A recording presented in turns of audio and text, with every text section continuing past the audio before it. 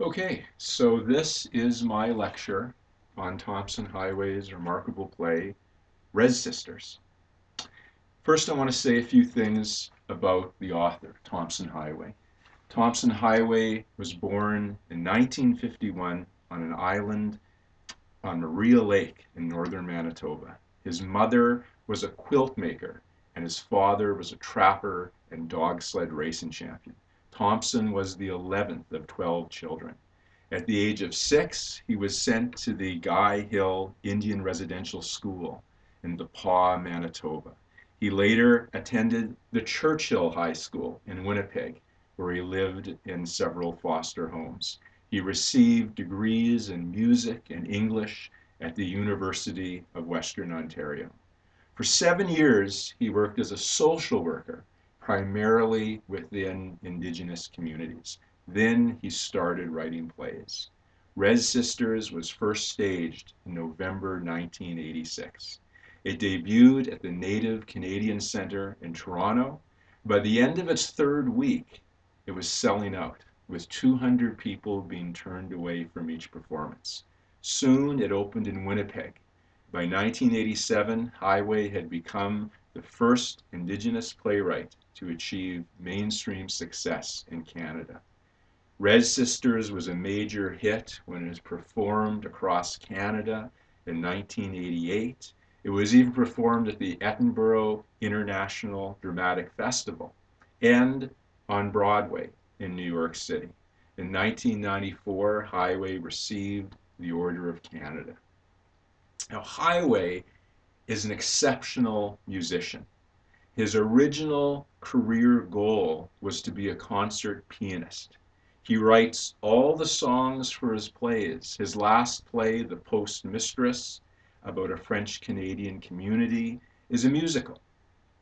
Tomson Highway is openly gay. He's been in a relationship with Raymond Lalonde, a French-Canadian man, for over 35 years. And so throughout his career, Highway has been a proponent, a champion, not just of Aboriginal and Indigenous rights, but also of LBGT rights. So before we dive into the play, I also want to say a few things about the play's genre. Like Raisin in the Sun, Res Sisters is a kitchen sink drama. That is a form of realistic drama that presents domestic situations of the urban working class. Kitchen sink dramas explore controversial social and political issues involving race, class, gender, sexual orientation.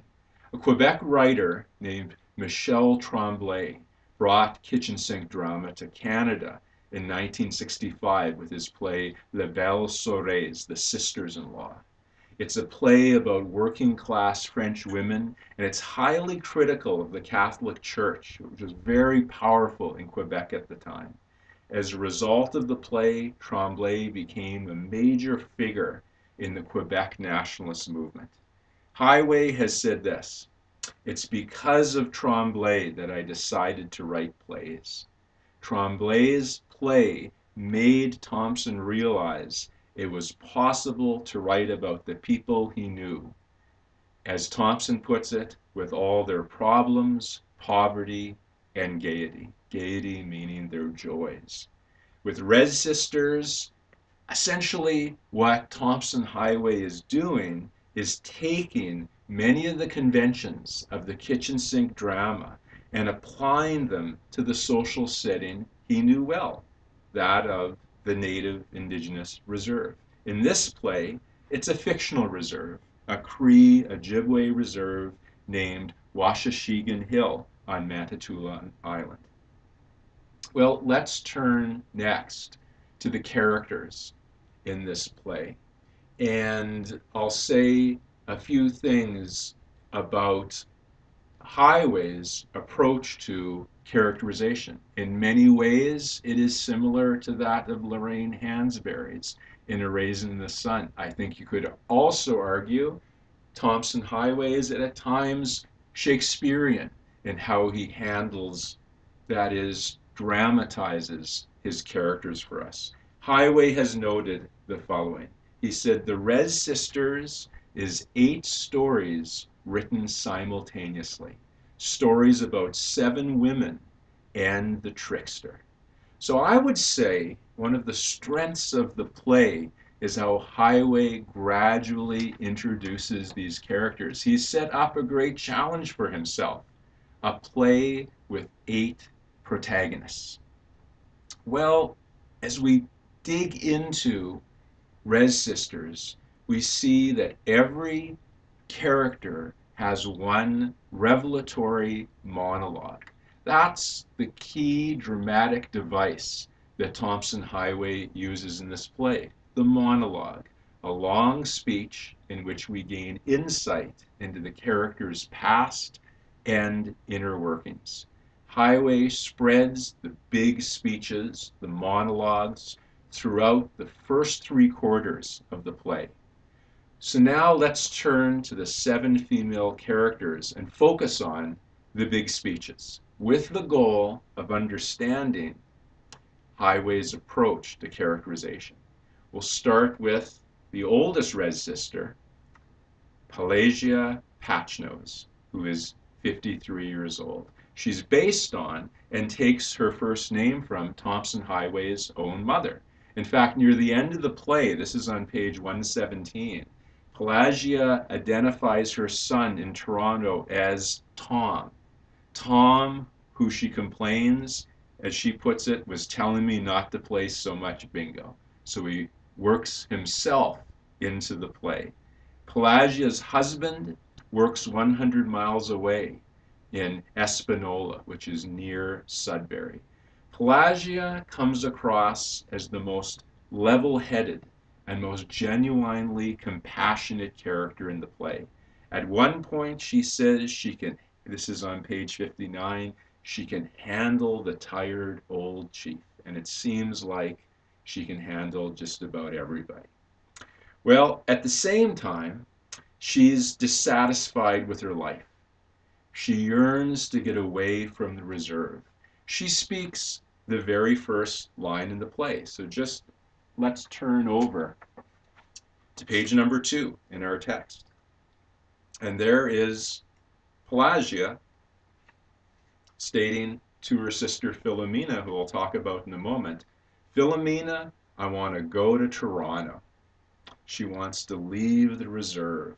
A little bit deeper on page 2, into this lengthy speech of Pelagia's, she says, "If I were Superwoman, I could see the CN Tower in Toronto. Ah, but I'm just plain old Pelagia Rosella Patchnose, and I'm here in plain, dusty, boring old Washashegan Hill, waspy, waiting, nailing shining shingles with my trusty silver hammer on the roof of Pelagia Rosella Patchnose's little 2-bedroom welfare house."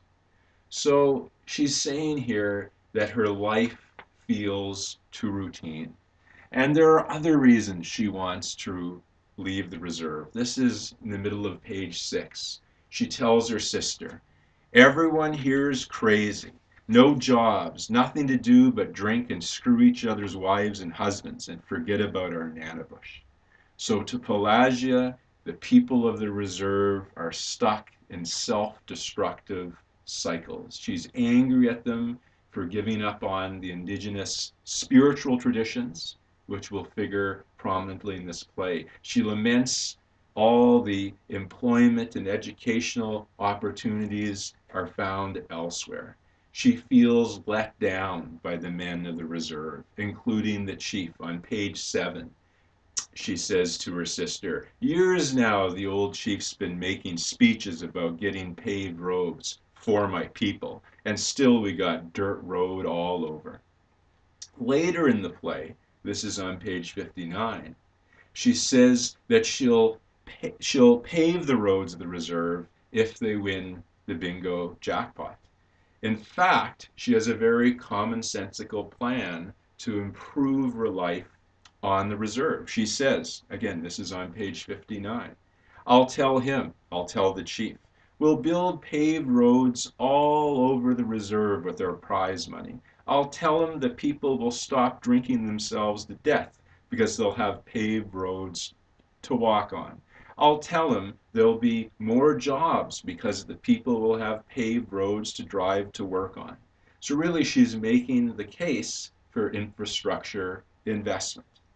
She frequently chastises the sisters for their rude behavior, but she understands the need to accept human foibles.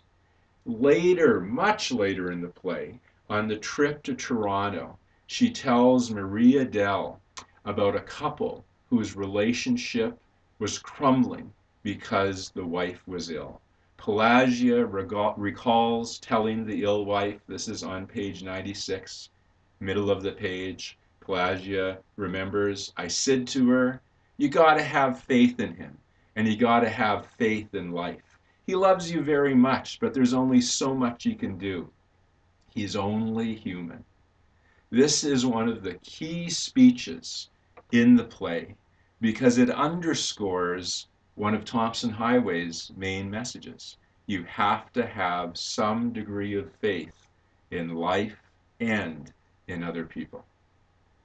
Well, the next character we meet in the play is Philomena Moosetail. Philomena is Pelagia's 49-year-old sister. She wears a short skirt, nylons, and high-heeled shoes, even when she's doing home repair. As her sister implies, Philomena likes to think of herself as a lady. Later on in the play, Maria Dell says Philomena looks like a giant Cupid doll. Well, Philomena's goals are much more limited than her sister's. Philomena wants to win the bingo so she can purchase a porcelain toilet bowl. In the early part of the play, we notice Philomena's gossipy and quick to take offense. So in the first act, Highway does something very interesting here. He gives us this character Philomena who is there mostly to provide comic relief. She's not given a great deal of characterization until the car trip to Toronto in Act 2. And then Highway deepens her character. He deepens her character through a monologue. And I want to turn to that monologue now. That's on page 81 of our text. In this monologue, we learn that whereas her older sister wants to move away from the reserve, Philomena did move away years earlier, and it didn't work out. As they approach Toronto, Philomena realizes it's September 8th, and that triggers a memory. So just going to near the top of page 81, Philomena says, Toronto. Had a good job in Toronto. Yeah. Had to give it all up. Yeah, because Mama got sick. Philomena Margaret Moosetail, real live secretary in the Garment District. He'd come in and see my boss. Nice man. I thought that big red fishtail caddy. Down Queen Street. He liked me. Treated me like a queen. Loved me. Or I thought he did. I don't know. Got pregnant anyway. Blonde, blue-eyed, 6'2", and the way he smiled, God. His wife walks in on us. Long silence. He left with her. Long silence. I don't even know to this day if it was a boy or a girl. I'm getting old. That child would be 28. 28 years old, September 8th. You know what I'm going to do with the money if I win? I'm going to find a lawyer. Maybe I can find that child. Maybe I wouldn't even have to let him, her, know who I am. I just want to see who, and Pelagia interjects, I hope you win. So Philomena turns out to be a character haunted by her past. Perhaps she dresses the way she does to remind her of the time she was a secretary in Toronto and the object of the philandering man's lustful attention. Now she wants to set things right, but probably realizes she will never be able to do so, and thus she focuses on something more attainable, the porcelain toilet. Well, moving on to Maria del Star Blanket. She's the 39-year-old half-sister of Pelagia and Philomena. Presumably, they share the same father. Maria del has had 14 children with her husband Eugene, to whom she's been married for about 20 years. As the play begins, Maria del is in the final stages of ovarian cancer. She is increasingly weak, and in fact, during the fight with Veronique in Act 1, she nearly collapses. Most of the other characters are trying very hard not to acknowledge Maria del's condition.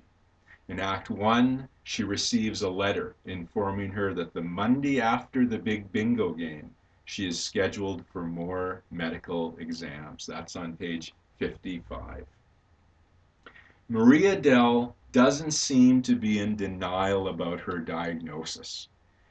But as she reveals on the way to Toronto, she has one major fear. This is on page 79. She says to her sister Annie, who we'll talk about in a moment, she says, "I don't want them kids split up. You come near Eugene," she says to Annie, "you start drinking, messing things up." Well, on the trip, Maria del makes the difficult admission that she feels estranged from her husband, likely because, as the primary caregiver, Eugene's confused as to how to respond to the ongoing trauma in their home. This is on page 96. She's talking to Pelagia, and she says, "I could be really mad, just raging mad, just want to tear his eyes with my nails when he walks in the door, and my whole body just goes, gah, gah. He doesn't talk when something goes wrong with him. He doesn't talk, shuts me out, just disappears." So as a result of the cancer, she's losing control over everything and everyone in her life. And she's having a fairly normal, that is, anguished response to her situation. Well, Maria del has a 36-year-old younger sister named Annie Cook. Annie is a would-be country rock singer who is probably an alcoholic. She keeps a bottle of whiskey hidden in her purse and often asks for wine. 20 years ago, she was in love with Eugene Starblanket, but he left her for Maria del. Annie has a grown daughter named Ellen.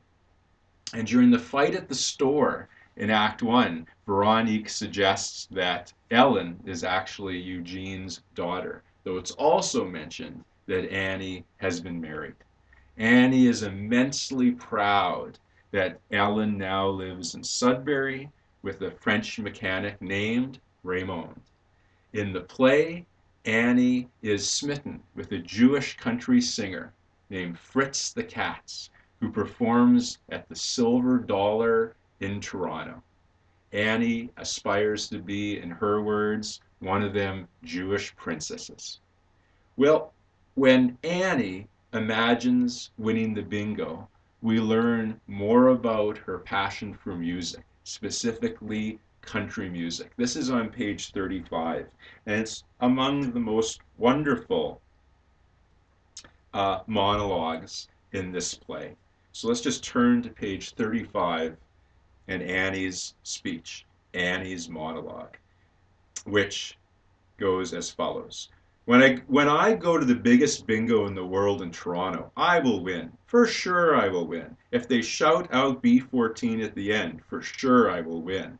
The B14 is my lucky number after all. Then I will take all my money and I will go to every record store in Toronto. I will buy every single one of Patsy Cline's records, especially the one that goes, she sings, "I go a-walkin' after midnight." Oh, I go crazy every time I hear that one. Then I will buy a huge record player, the biggest one in the whole world. And then I will go to all the taverns and all the nightclubs in Toronto and listen live to the live bands while I drink beer quietly, not noisy and crazy like here. I will bring my daughter Ellen and her white guy from Sudbury. We will sit together. Maybe I will call Fritz the Cats and he will take me out. Maybe he will hire me as one of his singers and I can, she sings, ooh, in the background when my feet go shuffling her feet from side to side while Fritz the Cats is singing and the lights are flashing and the people are drinking beer and smoking cigarettes and dancing. Oh, I could dance all night with that Fritz the Cats. When I win, the biggest bingo in the world. So she says she will buy every single one of Patsy Cline's records. Patsy Cline. She was born in Westchester, Virginia in 1932 and was the top country music singer from 1957 until her death in a plane crash at age 30 in 1963. Many argue Patsy Cline was the greatest female country singer of all time. To me, there is no argument. In the speech we just went over, Annie sings a few bars of Cline's first hit, 1957's Walkin' After Midnight. Her daughter sends her a Patsy Cline record earlier in the play. And later, Annie imagines Fritz singing to her Patsy Cline's biggest hit, which was written by Willie Nelson, Crazy. So Annie aspires to be the next Patsy Cline. But not only that, she identifies with the love-struck characters in Cline's songs. And so right now, I'd ask you to pause the lecture. Pause the lecture, go into the email I sent you, and listen to the two Patsy Cline songs that I've linked to in that email, Walkin' After Midnight and Crazy. And I think you'll understand why Annie Cook and Timothy Drake love Patsy Cline so much. Well, then, moving on to Emily Dictionary. Emily Dictionary is the 32-year-old sister of Maria Dell and Annie. She's loud and crude, perhaps the most memorable character in the entire play. When she enters the stage, this is on page 37. So let's just turn to that right now. She enters the stage. Middle of the page, we get a scene direction from Highway. And this is what he writes. She is one tough lady, wearing cowboy boots, tight blue jeans, a black leather jacket, all three items worn to the seams, and she sports a black eye. So we learn that for 10 years, she was married to a man named Henry Danazier. The Res sisters mispronounce his last name as Dictionary. And so that is why she is known as Emily Dictionary. She apparently had 2 or more children and lived in Yellowknife. She left her family and eventually joined a motorcycle gang in the southwestern United States before ultimately returning to the reserve. When she initially appears on stage, she has a black eye. She explains that she found herself in the middle of a fight between Big Joey, her latest lover, and Gazelle Nadaways, Big Joey's girlfriend. Through the character of Emily, Highway addresses 2 issues that are important to him: domestic violence and LGBT rights. Shortly after she's introduced, Emily explains how she became a fighter. She became a fighter, as she puts it, after, this is on page 50. Let's just turn to page 50. She became a fighter, so this is in middle of page 50, after that goddamn Yellowknife asshole Henry Danazier come home to me so drunk. His eyes was spittin' blood like red Lucifer himself, and he beat me purple. She says to Veronique, who has told her, use your brains, Emily. Emily replies on page 51, use my brains? Yeah, right. I used them all right that night. That night her husband Henry, came at me with an axe and just about sank it into my spine. I grabbed one bag, took one last look at the kids, and walked out of his life forever. So Emily Dictionary is a victim of violence who has now become a violent person herself. Well, at the beginning of Act Two, when the Rez sisters are raising funds for their trip, Emily sings a song she says she wrote herself. This is on page 75. The song is titled, I'm Thinking of You. In its heart-wrenching simplicity, it is very much reminiscent of any number of Patsy Cline songs. Well, Emily dedicates the song to one Rosabella Baez, a Rez sister from way back. On the car trip to Toronto, this is on page 97, Emily reveals the details of her relationship with Rosabella. I think it's the best monologue in the entire play. So let's turn to page 97 in our text, and I'll go over Emily's monologue.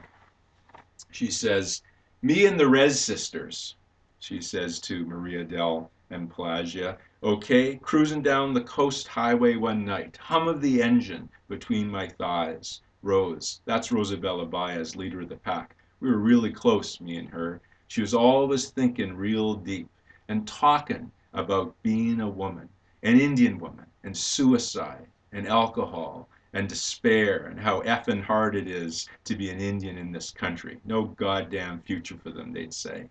And why? Always carry on like that, Christ's sakes. She was pretty heavy into drugs. Guess we all were. We had a fight. Cruising down the coast highway that night, Rose in the middle, me and Pussy Commanda off to the side. Big 18-wheeler come along real fast, and me and Pussy Commanda get out of the way, but not Rose. She stayed in the middle, went head on into that truck like a fly splat against a windshield. I swear to this day I can still feel the spray of her blood against my neck. I drove on, straight into daylight, never looked back, had enough gas money on me to take me as far as Salt Lake City, pawned my bike and bought me a bus ticket back to Wassy. When I got to Chicago, that's when I got up the nerve to wash my lover's dry blood from off my neck. I loved that woman, Maria Dell. I loved her like no man's ever loved a woman. But she's gone. I never want to go back to San Francisco. No way, man. And the stage direction tells us that Maria Dell comforts the crying Emily. So beneath her tough exterior, Emily Dictionary is racked by guilt, anger, and grief. So then there's Veronique St. Pierre. Veronique St. Pierre is the 45-year-old sister-in-law of all the Rez sisters. I'd say she's the least sympathetic character in this play. She's a vain, self-righteous busybody, the gossip of the reserve. A typical example of Veronique's dialogue is found on page 33. Let's just turn over to page 33. This is at the top of the page. Annie has just told him about the upcoming biggest bingo in the world, and the Rez sisters are wondering where it is. Before Annie can respond, Veronique says, "In Toronto, soon, imagine. Gazelle's Nataway told me. She heard about it from little girl Manitouabi over in Buzzet, who heard about it from her daughter, Junebug McLeod, who just got back from the hospital in Sudbury where she had her tubes tied. I just about had a heart attack." So notice how Highway uses a run-on sentence to reinforce just how talkative Veronique is. Later in the play, this is on page 41, Annie warns Pelagia of Veronique's love of rumor and gossip. She says, "Remember, that's Veronique St. Pierre. And if you get on the wrong side of Veronique St. Pierre, she's liable to spread rumors about you all over Kingdom Come, and you'll lose every bit of respect you got on the reserve." During the big argument at the end of Act 1, Maria Dell calls Veronique, this is on page 45, some kind of insect, sticking insect claws into everybody's business. So she's the reserved gossip, an unlikable person. Nevertheless, Highway creates sympathy for her, or at least allows us to understand this initially unsympathetic character. This is on page 26 of the play. On page 26, Veronique is talking to Maria Dell, and Veronique says the following: "This reserve, sometimes I get sick of it. They laugh at me behind my back, I just know it. They laugh at me and Pierre St. Pierre because we don't have any children of our own. Imagine, they say, she's on her second husband already and she still can't have children." Couple lines later, she acknowledges that her husband, Pierre St. Pierre, as she puts it, never has any money. He drinks it all up. Well, Annie and Maria Dell both have long speeches about what they would do with the winnings from the bingo. It's Veronique's speech, though, that I think is the most revealing, and in its own twisted way, the most moving. That speech is found on page 36. So let's just turn to page 36. It begins at the bottom of that page, continues on to page 37. And it reads as follows. "Well, when I win the biggest bingo in the world, no, after I win the biggest bingo in the world, I will go shopping for a brand new stove in Toronto at the Eaton Centre, a great big stove, the kind Madame Benoit has, the kind that has 3 different compartments in the oven alone. I'll have the biggest stove on the reserve. I'll cook for all the children on the reserve. I'll adopt all of Maria Dell Starblanket's 14 children, and I will cook for them. I'll even cook for Gazelle Nadaway's poor starving babies when she's lolling around like a pig in Big Joey's smelly, sweaty bed. And Pierre St. Pierre can drink himself to death for all I care, because I'll be the best cook in all of Manitoulin Island. I'll enter competitions. I'll go to Paris and meet what's-his-name Cordon Bleu. I'll write a cookbook called The Joy of Veronique St. Pierre's Cooking, and it will sell in the millions. And then I will become rich and famous. Zabudigan Peterson will wear a mink while she eats steak tartare frou-frou. Madame Benoit will be so jealous, she'll suicide herself. Oh, when I win the biggest bingo in the world." So Veronique desperately wants to be important, to lord over others. But she also has a great need to care for the children she can't have herself. Which takes us to the last of the Rez sisters, and that is Veronique's 24-year-old mentally challenged daughter, Zabudigan Peterson. We learn from Veronique that Zabudigan's real name is Maria Dell Peterson, and that her parents died in a car crash in 1964. Veronique brags on page 26, "I'm the only one around here who was kind enough to take Zabudigan in." However, Maria Dell later points out to Veronique, this is page 48, "The whole reserve knows the only reason you ever adopted Zabudigan is for her disability check." Well, Zabudigan's cognitive challenges are profound. She has a limited vocabulary. At one point, she bites her own hand.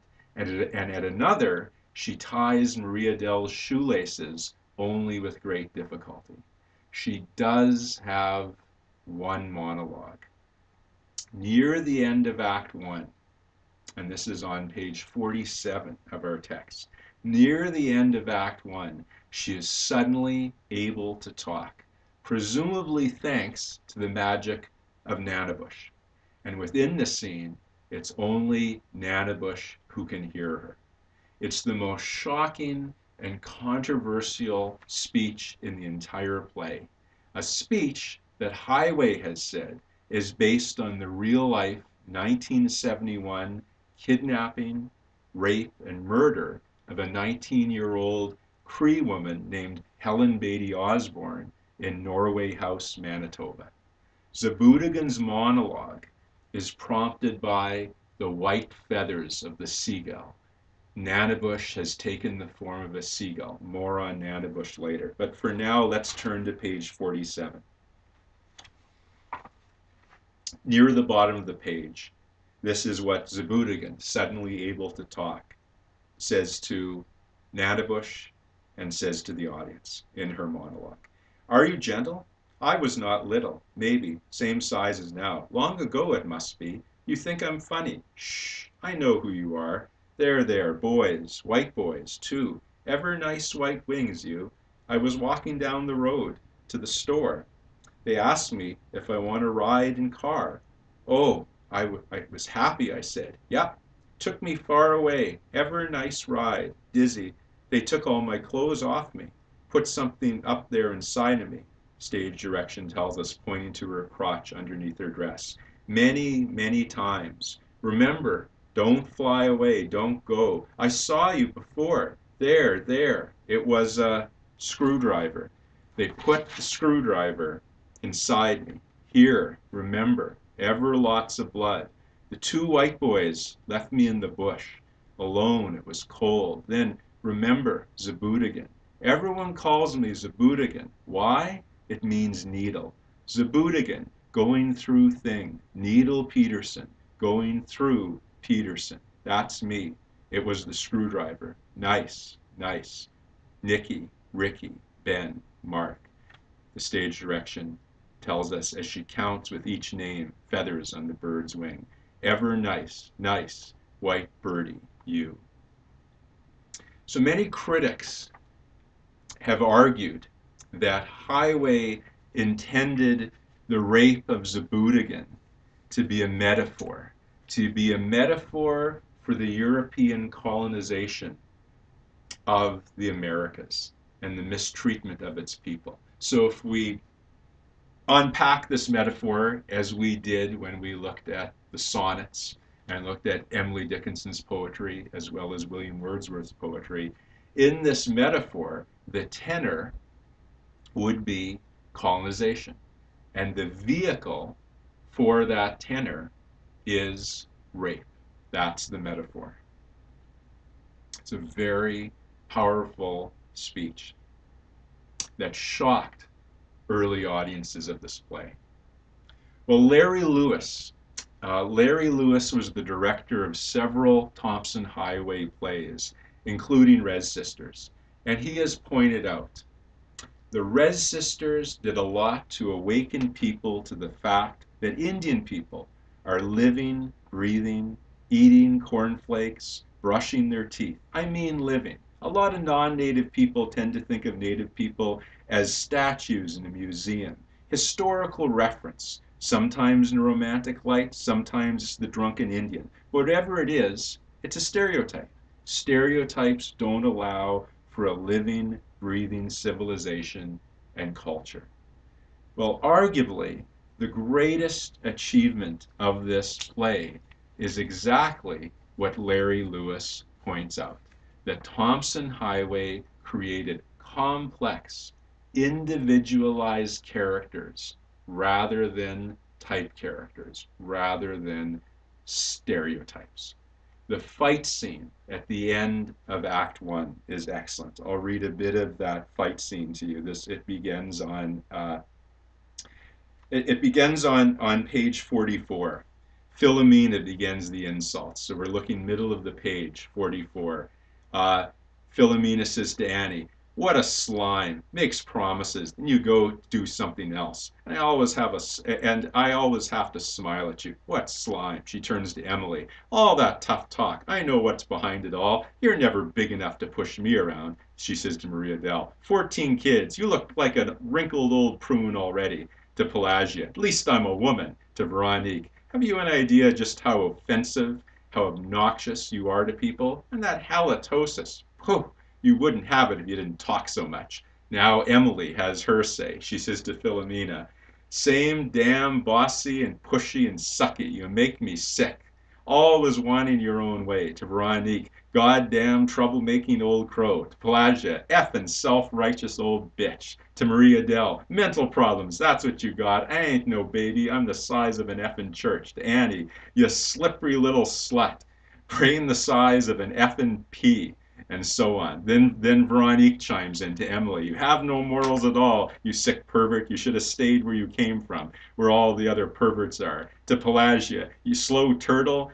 To talk big and move like jello. To Annie, cockroach. To Philomena, you big phony, flush yourself down that damn toilet of yours and shut up. To Maria Dell, hasn't this slimy little reptile, referring to Annie, ever told you that sweet little Ellen of hers is really Eugene's daughter? Go talk to the birds in Sudbury and find out yourself.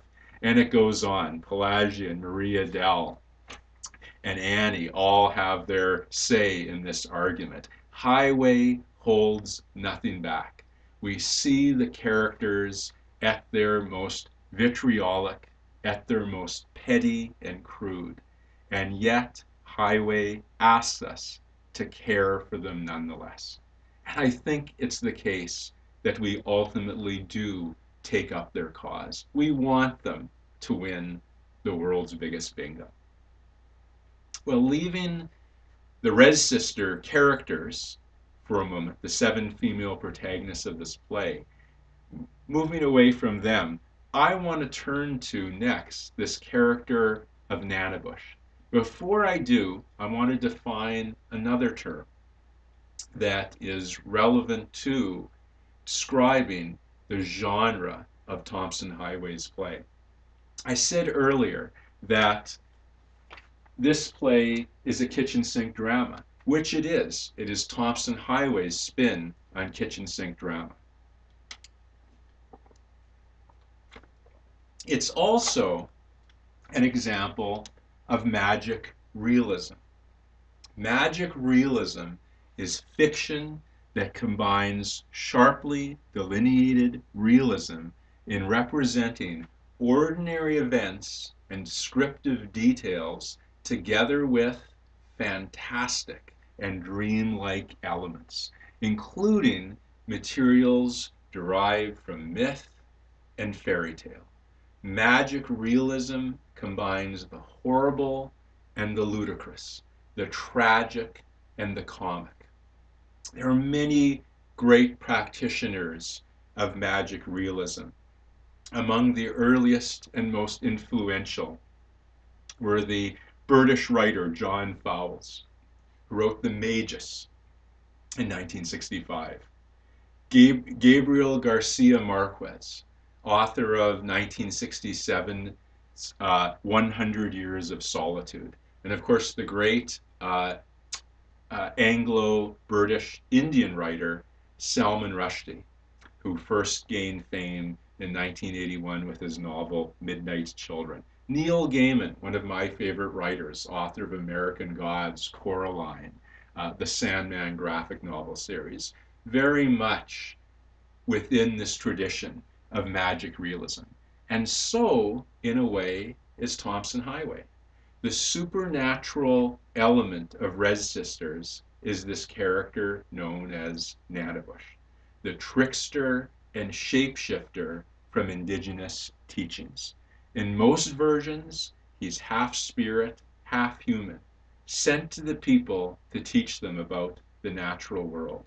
In some versions of the Nanabush story, he is, along with the Great Spirit, co-creator of the world. Nanabush is his Ojibwe name. He's also known as Raven and Coyote. We first encounter Nanabush in Highway's Res Sisters on page 18, as Marie Adele and Veronique talk with Zabudigan in the background. We get this stage direction, again, on page 18. Through this whole section, Highway writes, Nanabush, in the guise of a seagull, Marie Adele and Zabudigan play games with each other. Only she and Zabudigan can see the spirit inside the bird and can sort of, though not quite, recognize him for who he is. So here, in his first appearance, Nanabush is a life-affirming figure of play. And in fact, it was Renee Highway who performed the role of Nana Bush in the original production of Res Sisters. Renee Highway, the brother of Tomson Highway. Well, Nana Bush appears again on page 48. And this is during Zabudigan's monologue about her rape. Highway provides this stage direction. Nana Bush goes through agonizing contortions. So Nana Bush's response to her story, I think, underscores his deep connection to Zabudigan, who, despite or maybe because of her disabilities, has a deeper connection to the spirit world than most mortals. If Zabudigan's rape is a metaphor for European colonization, then perhaps Nana Bush's pain represents the spiritual damage that colonization caused. When he appears during the fundraising events, Nana Bush is a trickster, somewhat of a nuisance. On page 70, he knocks Zabudigan off her stool, making the women who can't see him laugh. And in his seagull form, he plays with Maria Dell's lines of laundry. Nana Bush appears next on page 92. And this is when the van breaks down on the highway and the women are all on the side of the road while Emily fixes the tire. Nana Bush returns, this time not as a seagull, but as a nighthawk, a figure of death. The stage direction on page 92 reads, Maria Dell begins talking to the bird, almost as if she were talking to herself, quietly at first, but gradually, as the bird begins attacking her, growing more and more hysterical until she is shrieking, flailing, and thrashing about insanely. So here, Nana Bush is a dark figure literally and figuratively. In this scene, Nana Bush represents and impresses upon Maria Dell the horror of death.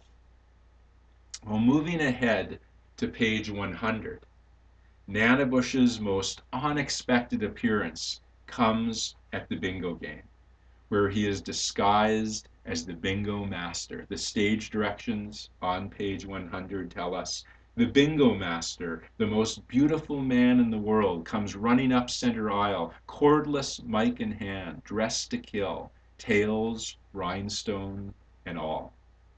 He delivers this wonderfully over-the-top speech promoting the bingo game. Here, he's the comical pitchman. But the main reason for Nana Bush's presence at the bingo is soon revealed. This is moving ahead now to page 103. We have this stage direction.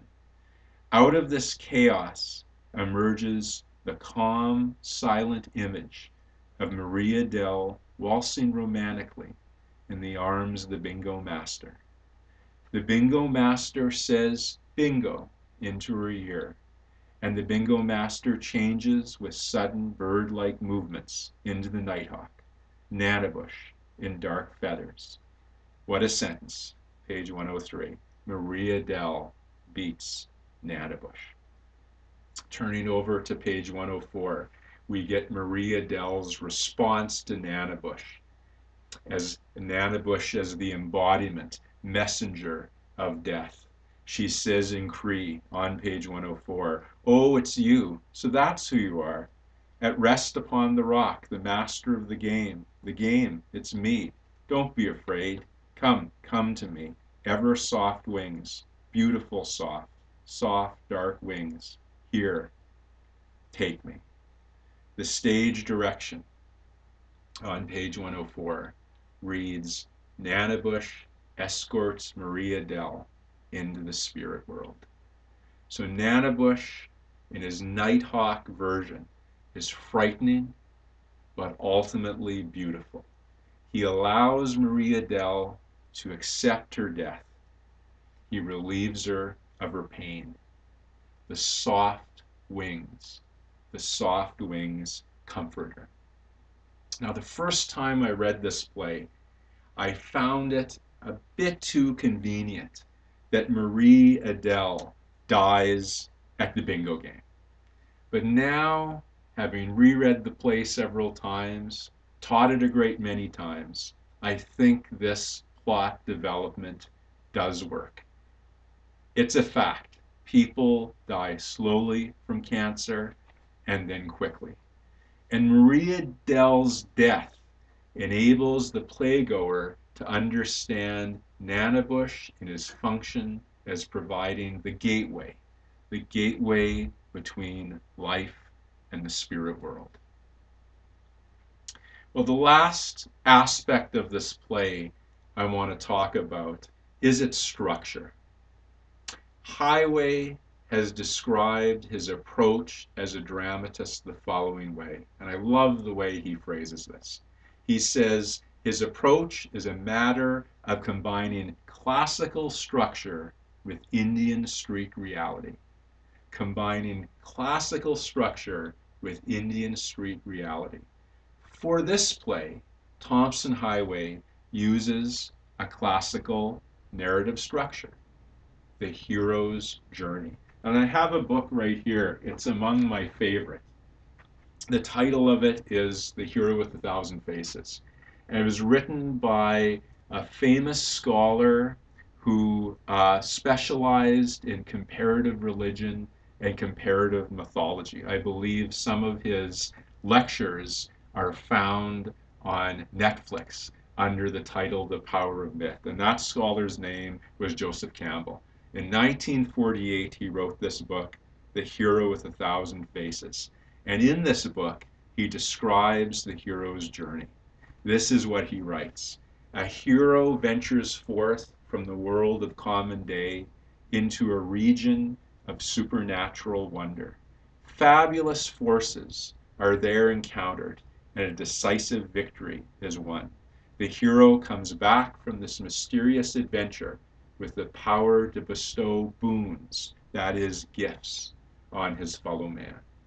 And Campbell called the 3 stages of the hero's journey: stage 1, departure; stage 2, initiation; and stage 3, return.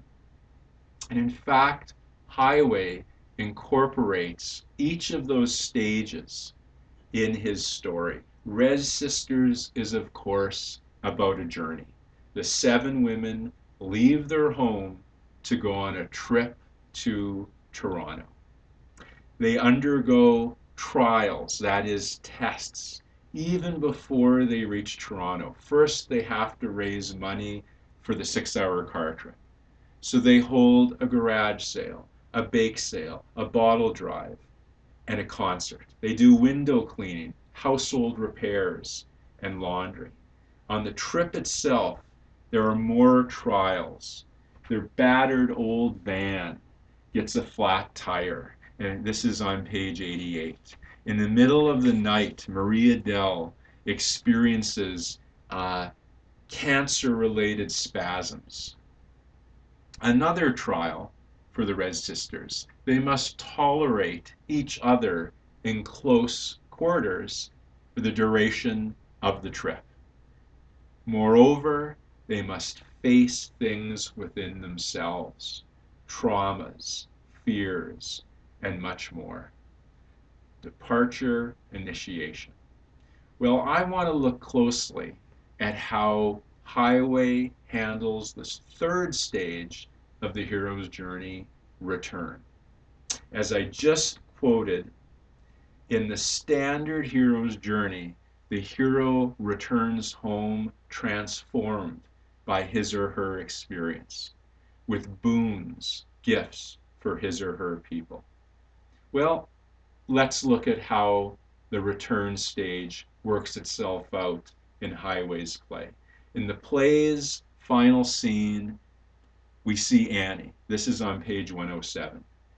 And now, a couple weeks after their big trip to Toronto, after the funeral of Marie Adele Starblanket, Annie is now singing backup for Fritz the Cats. She says 25 bucks a gig, adding that's something. Unfortunately, she's apparently still drinking. When we encounter Veronique again, this is on page 110, Veronique is, the stage direction tells us, glowing with happiness. And that's because she's helping to take care of Maria Dell's now motherless 14 children. Veronique is, not surprisingly, quite self-righteous about her new job. On page 111, she says to Annie, I was the only person on this reserve who was willing to help these 14 little orphans. True to form, Veronique also gives Annie an unsolicited lecture about, as she puts it on page 112, you never know about these non-native barroom types. Annie and Veronique. Well, there's also Zabudigan and Emily. They have become much closer as a result of the trip. Emily stops Zabudigan from going with Nanabush and Maria Dell. And now Emily is taking care of Zabudigan in the afternoons. And Zabudigan treats Emily with great affection. The most life-changing news is that Emily is pregnant. This is revealed on page 110. Emily is pregnant with Big Joey's child, something at this point she reveals only to Zabudigan. Becoming a mother again may make Emily more responsible. And yet, Big Joey is an abusive philanderer. So we're left unsure if, for Emily, her pregnancy is a new beginning or a cycle repeating itself. In fact, the character of Big Joey is one of the main characters in Tomson Highway's next play, written in 1988, Dry Lips Ought to Move to Kappa-Cason. Well, the play ends as it began, with the sisters Philomena and Pelagia. Philomena, we learn, won $600 and therefore was able to buy her porcelain toilet. She has a long monologue. This is on page 117, a monologue about her new toilet. So let's just turn to that monologue. This is at the bottom of page 117. She says, large, shining, porcelain tiles in hippity-hoppity squares of black and white, so clean you can see your own face like in a mirror when you lean over to look into them. It looks so nice. The shower curtains have a certain matching blackness and whiteness to them. They're made of a rich, thick, plasticky sort of material, and they're see-through in parts. The bathtub is beautiful too. But the best, the most wonderful, my absolute most favorite part is the toilet bowl itself. First of all, it's elevated, like a sort of pedestal, so that it makes you feel like the queen sitting on her royal throne, ruling her queendom with a firm yet gentle hand. And the bowl itself, white, spirit white, is of such a shape, such an exquisitely soft, perfect oval shape that it makes you want to cry. And it's so comfortable you can just sit on it right up until the day you die. So Philomena is undeniably an eccentric. There's a lot of humor in this play. A lot of humor in this play right up to its ending. Make no mistake about it. Res Sisters is a kitchen sink drama. It incorporates elements of magic realism, and it's also a tragi-comedy. It combines tragedy with comedy. And thus it's so fitting that Nanabush is a central figure in this play, because Nanabush, in the traditions, is both a figure of tragedy and comedy himself. Well, as the play wraps up, it appears that Pelagia will stay on the res after all, and she may even run for chief. Let's just go back to page 113 and the early part of this conversation between Pelagia and Philomena. Pelagia says, if I were chief around here, that's the first thing that I would, the very first thing that I would do is, and Philomena cuts her off, you'll never be chief. Pelagia replies, and why not, Philomena? Because you're a woman. Pelagia, bullshit. If that useless old chief of ours was a woman, we'd see a few things get done around here. We'd see our women working. We'd see our men working. We'd see our young people sober on Saturday night, and we'd see Nanabush dancing up and down the hill on shiny black paved roads.